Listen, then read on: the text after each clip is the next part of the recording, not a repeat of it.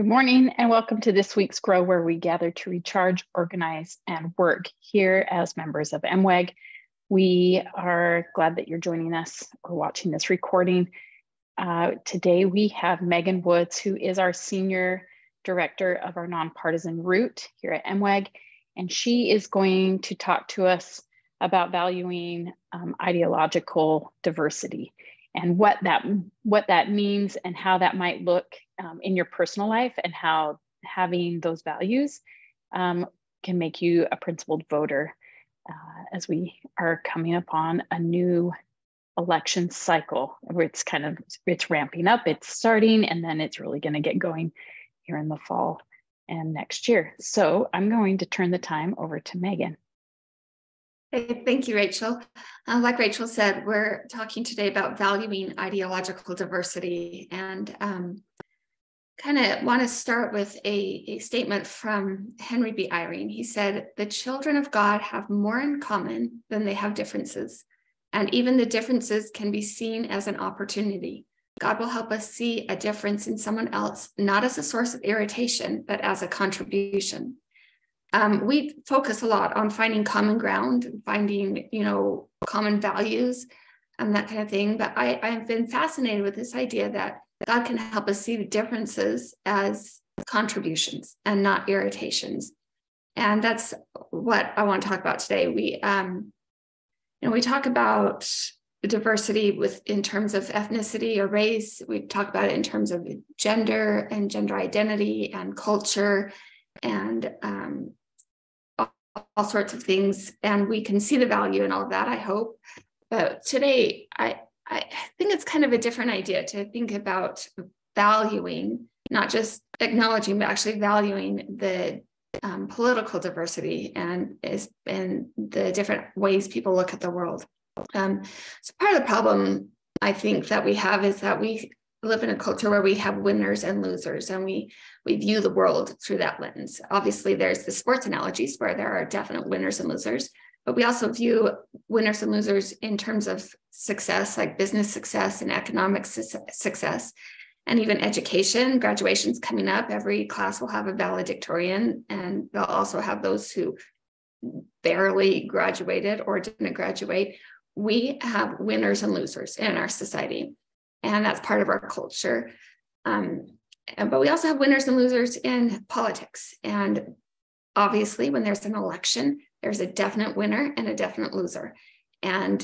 But if you think about it, if somebody wins by 3 or 4%, we consider that significant, especially on a national level. But that leaves close to half the country who we identify as losers, and we try to ignore them then if our person is in office. And that's not really a good way to look at democracy, because we are so evenly divided in this country.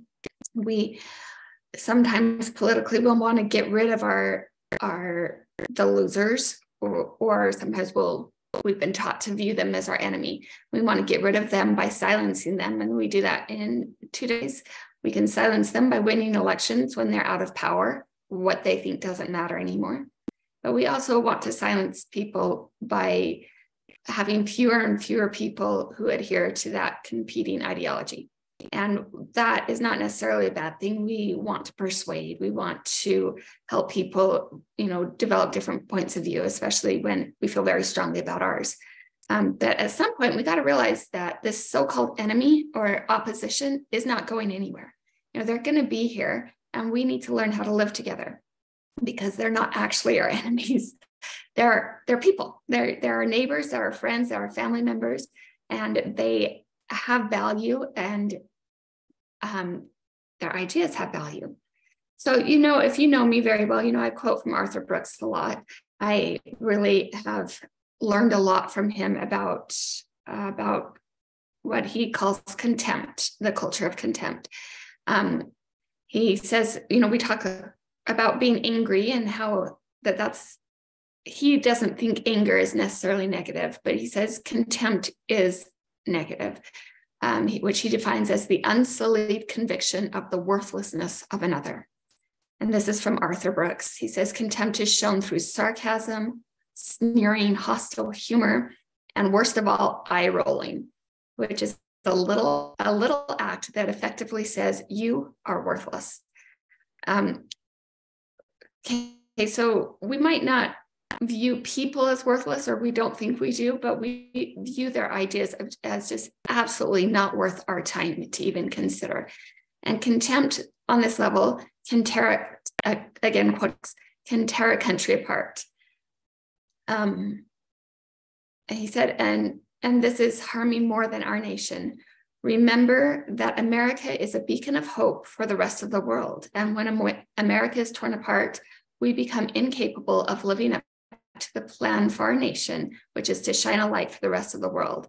I thought that was really interesting. We kind of steer away from the idea of American exceptionalism, but we need to remember that when America is losing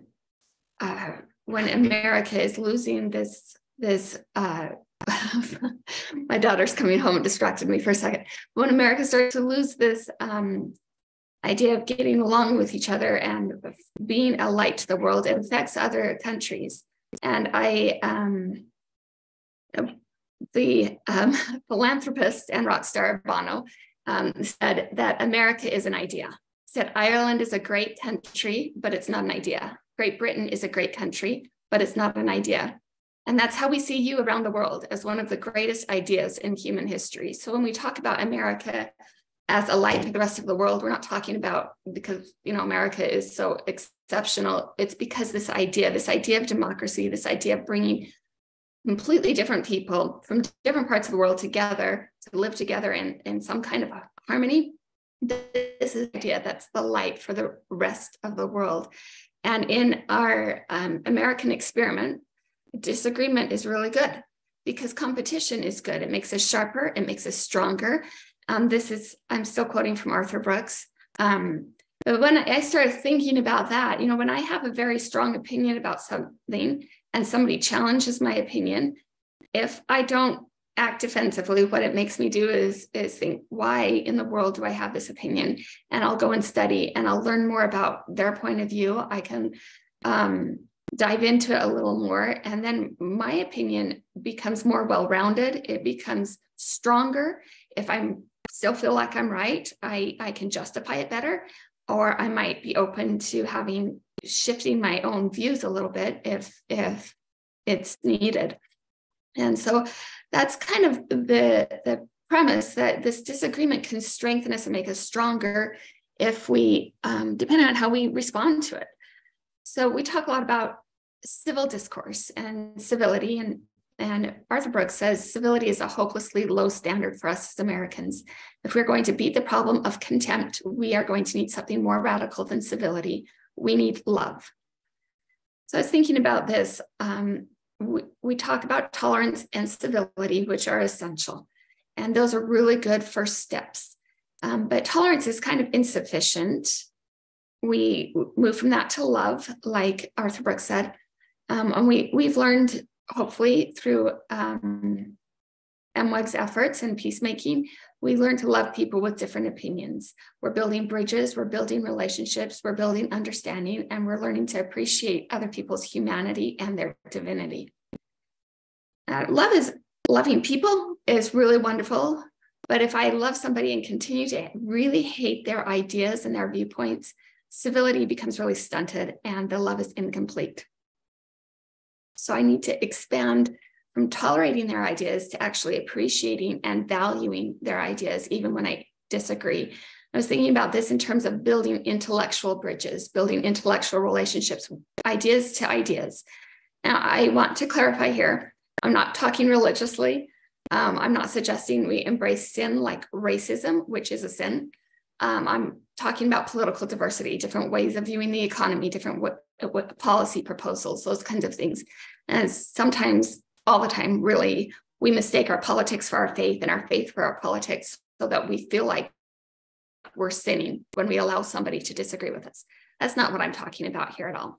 I had in high school, I had a really excellent history teacher, American history, named Mr. Westerman. Mr. Westerman taught us that, in his view, in his opinion, it was a really healthy thing for a country to have a variety of people in power, like for one party to be as president for too long would hurt us. He thought it was best to have it shift back and forth, and he called it a pendulum that goes back and forth and creates this balance. If either party's in power for too long, it creates extremism.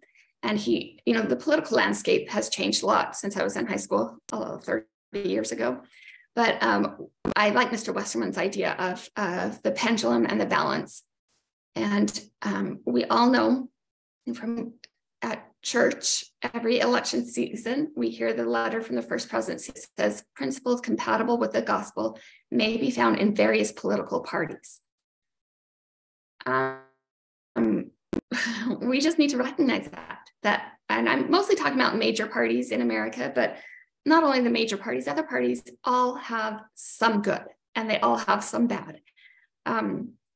I usually speak in really general terms, going to be a little more blunt for a minute. For a couple of generations, a lot of members of the church have felt that the Republican Party platform lines up with gospel principles.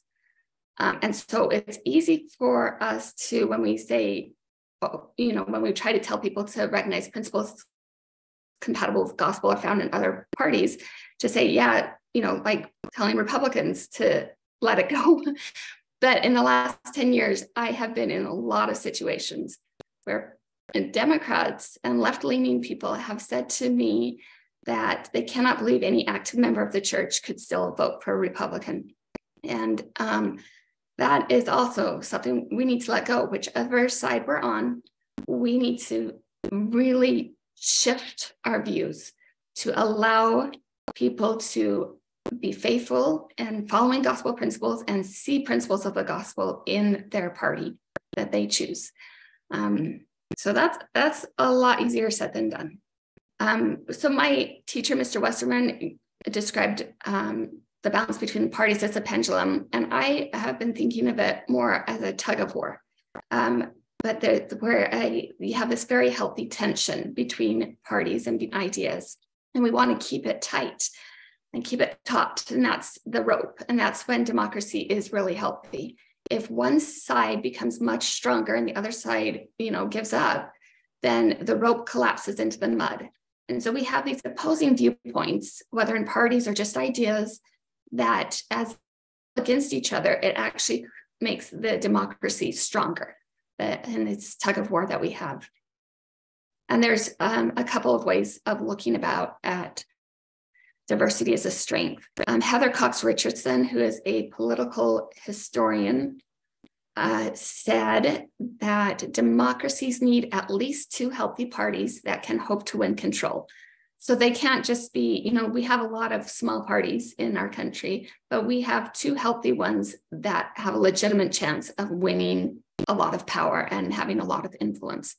And when we have at least two healthy parties, going back to Heather Cox Richardson, she says, they enable opponents of those in power to both channel their opposition while still supporting the government and to act as watchdogs on those in power, preventing corruption and law breaking. So in our country, whoever's in power as the president, the opposing party starts all these investigations into them. They start to double check. Sometimes, those are often politically motivated, but they're also a way to act as a watchdog. And they're not necessarily a bad thing. That shows that democracy is working, and it can help to encourage ethics and encourage ethical government when it's done right. But there's also this idea that healthy parties can balance ideas. And so we work in activism. And so I was thinking, if we all have the same goal, say reducing crime, nobody likes crime, right? So we have what I am calling correlating activism. If you want to reduce crime, there'll be a group of people who are working to improve mental health and improve mental health resources. There will be a group of people who are working with the unhoused or the homeless population and helping them to find help. We're going to have people working with criminal justice reform. and people who are working to help police be stronger. And we sometimes will think that strengthening police is strengthening police brutality. And that's not what I mean. I mean strengthening police force so that they're healthy, so that they work with respect, and so that they're respected in their community, so that they can do their job. We need police. We also have people who are working on race and racial tension and racism and systemic racism. We have people who are working for stronger family units and more support for those social safety nets. And we also have people working to improve education. So these wide variety of causes, but they're correlating, and they don't compete against each other, except in terms of finance, of getting money from the government, but they build each other, and so they're correlating activism. But the idea I'm exploring is that opposing activism can also be very healthy. And so I wanted to come up with an example that's not too controversial. And I was thinking about compassionate immigration reform, which is something that we need to have in our country. And so when you start talking about immigration, you have people on one side who are worried about securing our borders. They're worried about order and organization. They're worried about properly vetting immigrants who come in. Many of these people are not opposed to immigration, but they want to do it in an orderly way that respects the law and respects our country's ability to receive. And then on the other side of the tug of war, you have people who work with immigrants, people who are compassionate and just have these giant hearts, who want to advocate for every individual asylum seeker and refugee, and somebody who's looking for work or for a better life. And I love that we have these two competing sides, because it brings, if we could listen to each other, it can, it's healthy. This is the way we find a workable solution that actually moves our country forward. The problem with immigration, with so many other topics, is that instead of listening to each other, we get defensive, we dig in our heels, and then our own positions become more and more extreme instead of finding this middle ground. But my point is that these activists it's healthy for them to be opposed to each other. It brings balance and keeps our democracy functioning. Okay, I read a book from, I'm not sure how to say her first name. I'm going to say Ideological, G. Young. And I also have a TED Talk from her that Rachel's going to post in the comments. But she is a political and social psychologist, and she studies how our psychological and cultural makeup influences our political views. And I just find her really fascinating, this whole idea. She says that there are different types of people. Some people see the world as a safe and good place, and this allows them to be okay with uncertainty and take time to explore and play. And others are acutely aware of threats in their environment, so they prioritize order and predictability over openness and experimentation. So as she was studying, and a lot of research goes into what she's learning about people, but she's come away not with a sense that we are doomed to be divided, but it's up to us to see both sets of traits as necessary and valuable. And she said the real problem is that people in power, whether political power or in the media, they can profit through either power or money by engendering hate between us, by making us fearful of the other side, and weaponizing these differences, different worldviews against us, so we weaponize them against each other. She asked the question, what would happen if those differences had never been weaponized? And she says, it is liberal inclinations toward openness and flexibility that allow us to cope with uncertainty and explore new paths. Innovation, scientific discovery, cures for diseases, art that imagines a better world. Conservative inclinations toward vigilance, security, tradition, Those kinds of things motivate us to do what needs to be done for our own protection and stability. Think of the safety of the armed forces, the security of our banking system, the stability of things like jury duty, and also cultural traditions like the 4th of July. These are things that people with more conservative inclinations bring to the world that make our country better. So as we learn to appreciate these different approaches as strengths, or like President Irene said, they're not a source of irritation, but they're a contribution to our country, then we build a stronger democracy. So I posed a few questions to my friend. Her name is Rhonda Menlove. Rhonda served in Utah's House of Representatives for many years. And I asked her some questions on this topic, and her answers have been edited for length and clarity. That's what the NPR always says. So I asked her, how did you build relationships in government with people who had different policy agendas? And she told me that when she first campaigned and was first elected to serve, she was actually really naive about the different policy agendas, especially the ones within her own party.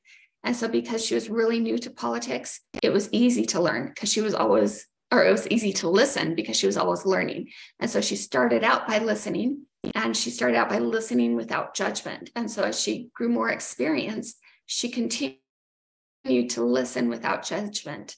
She had wise mentors who told her that it doesn't cost anything to listen. Listening conveys respect. And it's important not to make quick judgments or commitments to people or to issues, to different, forgot the word, lobbyists, that's the word. Sincere listening results in learning. And she said that listening also allowed her to have time to actually study the issues and access reliable information and converse with knowledgeable persons or experts. And so she was building relationships through listening, but she was also learning to become a better and stronger and more effective leader. I asked her, how do you build personal relationships with people outside of your political party? And she talked about learning very early on that very intelligent, thoughtful, and well-meaning people exist in all political parties. And they were educated about their positions. And this is something that I think we assume a lot, that if somebody sees the world differently than we do, they just must not understand the issue with the complexity that we understand it. But that's not fair. And it's also not true. And so she said people who were in both political parties were also committed to serving their constituency. They were really trying their hardest. So she learned to see them as good and as trying. She learned that consistency in a way to build trust. And so when we have somebody who we've elected and they have a certain platform that they've campaigned on, and then when they're in office, they leave their party, even if it's for noble reasons, a lot of constituents lose trust in them. That's not who they thought they were electing. So there's a consistency that is important, Rhonda felt like. I asked her this question. I said, people who are elected to office tend to have really strong opinions. What are the pros and cons of going into office with the strong opinions? We don't elect people who are weak, who are, vacillating between opinions. And she talked about trust. Constituents who know that their government representatives will consistently reflect their opinions and values. They trust their representatives, they'll support them, and they'll defend them. On the other hand, representatives who are too dogmatic, opinionated, or unable to compromise or find reasonable alternatives sometimes block progress and create unnecessary, unsolvable problems. So we want to have somebody who is consistent, but has enough flexibility to negotiate and collaborate. And when you are able to negotiate and collaborate, you actually benefit more people than you do when you are too strong and dogmatic in your opinions. She talked about how much maturity it takes to admit defeat. or to work for a compromise when you feel very strongly. So I asked her, what benefit did you find to associating with people with different viewpoints? And she again talked about exploring compromise that benefits more people, building respect and trust, and allowing other people to change their opinions or allowing yourself to change your opinion. Sometimes when we are too set in our own opinions, we assume somebody else is also that set in their opinions, and we are less likely to allow them to change, which is interesting. I asked her, sometimes standing firm is being principled, and sometimes it's just being stubborn. How do you tell the difference? And she said, this is one of the most complex challenges of participating in the process of governing. This is quoting from Rhonda, I have been at times firm based upon principles and constituent impact, and sometimes based upon ego or personal feelings of defending what I believe in. And so you have to kind of sort that out. And that's something we all, as we all have opinions, we need to figure out whether we're being principled or just stubborn. And she said it takes time and careful thought. And it's really hard, especially in Utah. We have a very short legislative session, and the lawmakers aren't together for very much time. But you can make it work. You can, as you adjust and think about things, you can slow things down. When she said, sometimes it's critical to stand one's ground to protect or defend humans' policies and institutions. And she gave me an example. She's recently worked on a bill. She's not in office anymore, but she's recently worked on a bill that passed this year where it requires public librarians to have background checks and people who volunteer in libraries. This took years to get it to pass, but she was determined because it was critical to her to protect children who go to the libraries unaccompanied. But in the meantime, as she's learning all these different viewpoints, she can understand more the variables and the impacts so that she can slow the process down, and so that you have enough study and enough debate. And you can only do that when you're listening to somebody who has a different viewpoint from you. So I would like to, I'm going to have a couple of quotes just from some apostles who have spoken on this. There were Elder Christofferson and President Nelson spoke in our recent general conference, but as you start looking, this is not a new topic. Finding peace in diversity, in unity, something apostles have been speaking about for a long time. So I'm going to quote a couple here, and then if anybody has any comments or questions, like I said, these are ideas I'm exploring. I certainly haven't, I don't know. I'm not finished exploring them.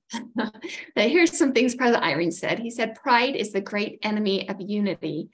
And he told a story of when a mild disagreement began as a discussion of what was true, but became a contest about who was right.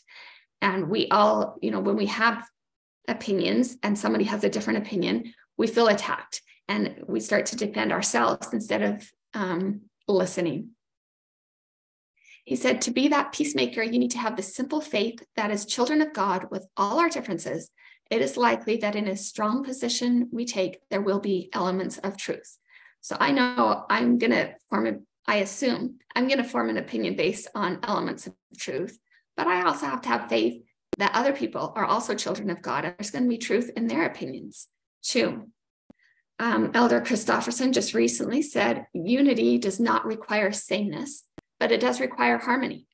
We can have our hearts knit together in love, be one in faith and doctrine, and still cheer for different teams, disagree on various political issues, debate about goals and the right way to achieve them, and many other such things. But we can never disagree or contend with anger or contempt for one another. I love knowing, we're building Zion, and that's our goal. But that Zion that we seek, one heart and one mind, it doesn't require sameness. It's not exactly the same. It requires harmony. and believing in each other. And in a religious sense, the belief in God unites us, but the belief in America and democracy can also be uniting in when we are not talking in a religious sense. And a couple of statements from President Nelson, just this last conference, he said, "I am greatly concerned that so many people seem to believe that it is completely acceptable to condemn, malign, and vilify anyone who does not agree with them. Differences of opinion are part of life. I work every day with dedicated servants of the Lord who do not always see an issue the same way. They know I want to hear their ideas and honest feelings about everything we discuss, especially sensitive issues." And he said that when his counselors disagree, they do so with pure love for each other. Neither suggests that he knows best and therefore must rigorously defend his position. Neither evidences the need to compete with the other, because each is filled with charity. So as I was studying these talks from apostles, the two characteristics that really stood out to me were humility and charity. And those are the two things that can help us create a stronger democracy and really build relationships, not only on a personal level, but on an intellectual level, where we can respect each other's thoughts. And I'd love to hear from anybody who has any thoughts on this. Megan, when you were talking about the harmony of, the harmony part of it, I always, obviously, because I've done music for a lot of my life, and I think about the harmony in music, and I think that when we're in really good harmony, not only can you hear it, but you can feel it. And I think that's the same in having these conversations, these peacemaking conversations with other people. And as you're trying to ask questions and find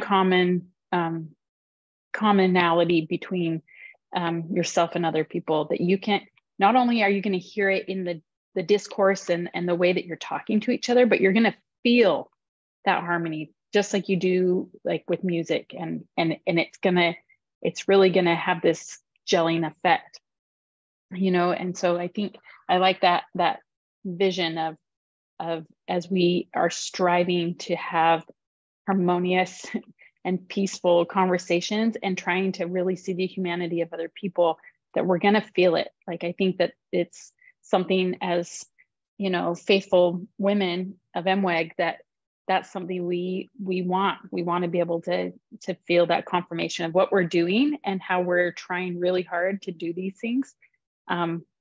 It's gonna be like a testimony builder of that the work that we're doing is good, and it's good with God, and that we can know that through feeling the harmony, right?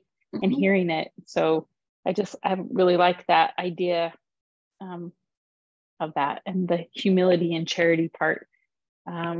We talk about charity is the true love of Christ. And if we can be charitable to those in our community without wanting any gain or, wanting anything reciprocated back to us, then we really will start to feel this love for other people and humanity. So I just like that. And so thank you for those thoughts.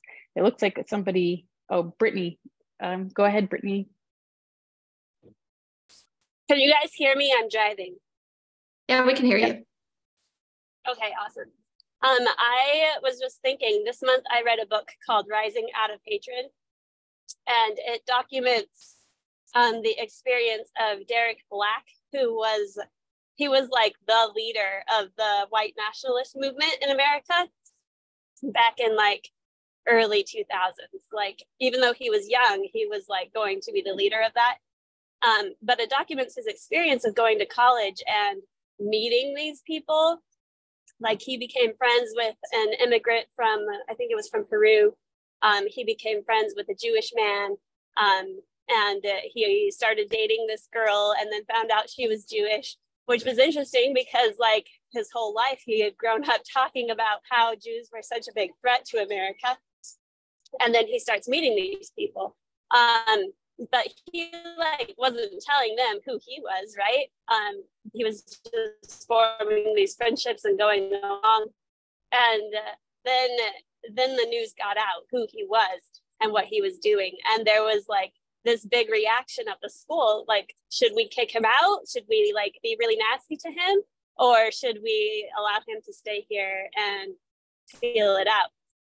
And I was just really impressed by the people who continued to be his friends, including like the Jewish man who he had become friends with, found out who he was and started inviting him to Shabbat dinners every single Saturday night. And like it didn't even like occur. I don't know. It did occur to him that like this could go wrong, you know, but like he just trusted more in who this person was, that he had a friendship with him, and so he had to be good on some degree, and he trusted that. And I almost think that like being involved politically makes that more difficult for me, because my opinions, I guess, have gotten stronger, and so it is harder to be like, oh, I see you as a person and for your goodness despite what you believe. But over time, and it took years, over time he did change his opinions, and he has since like renounced white nationalism on like a very public level. I don't know, it was really sad he had to disgrace his family to do that, but I just thought it was a great account of seeing that in real life on a very dramatic level. That's awesome, Brittany. And Rachel has already put the link to the book in the comments. So for anybody who wants to read that. Thank you. Is anybody else on Facebook or anything, Rachel? Okay. Well, that's all I have for today. So thank you, Megan. Thank you for giving us some things to think about, and you know, some good sources to go and read, and to further our thoughts on where do we stand and where do we want to place our values, and you know, kind of where are we along that journey of being principled citizens and good, loving citizens towards our fellow men. So thank you so much for being on the Grow today and sharing your thoughts. And thanks to those that are joined us live and those who will watch the recording. You can go and watch the recording of this live and past Grows on the MWAG YouTube channel. And you can subscribe to that, and you can get updates to the playlist for the Grows. And if you want, you can just start past Grows, stick it in your pocket and listen to it similar to like a podcast. So there's a lot of good information in the Grows that we've done over the past few years that are available there on YouTube. So thanks again, Megan, for being with us. And we look forward to all of you joining us again next week, and we'll see you next time. Thank you. Thanks, Rachel.